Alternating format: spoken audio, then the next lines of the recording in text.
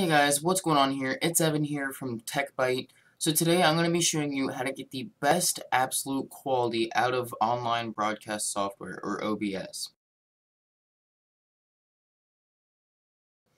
So basically, what you want to do first off to get started is go into your settings menu, which looks just like this, and we want to go down to encoding. Now, the default encoder should be set to H.264, which in my opinion is the best. We also want to look at our max bitrate. We want to set this to 3500, our quality balance to 10.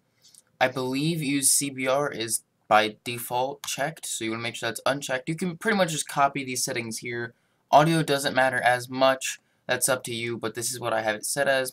You want to check use custom buffer size and then set it to 0.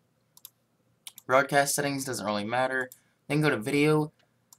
And our video adapter is whatever our graphics card is. I have a GeForce GTX 750 Ti. Our base resolution, I have it set to 1920 by 1080. Resolution downscale, check that to none unless you really want to. And for FPS, set that to 60.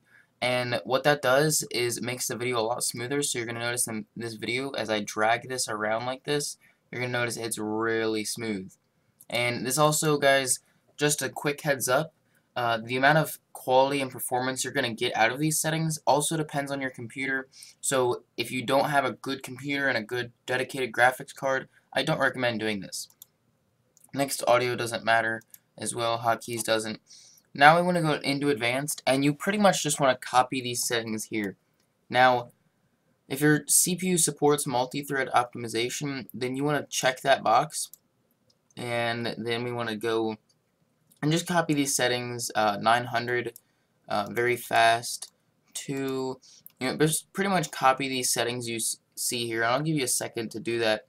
But basically, these settings allow OBS to run a lot faster, and correction from what I said before, I referred to OBS as online broadcaster software. I meant open, and that was my mistake, guys. But yeah, so pretty much, very nice program. And if you use these settings, you're going to get the quality you see here. You see very smooth when I move this. When I move the mouse, very smooth. 60 frames per second does make a difference. I really recommend doing this. And if you guys have any questions about OBS, which is what I generally use to record things, then just feel free to ask me them, because OBS is a really nice program besides XSplit. And I highly recommend using it, especially for games. So I'm going to hit OK here, and that's it, guys. And now, like I said, if you'd like a reference to what these settings will look like, just watch this video. I mean, when you see, like, when I do things, it's really nice how smooth the footage is. And 60 frames per second is twice the FPS of normal, standard YouTube video, 30 frames per second. So, as long as you save it like this and you upload it in 60 frames a second, you're going to get really nice quality.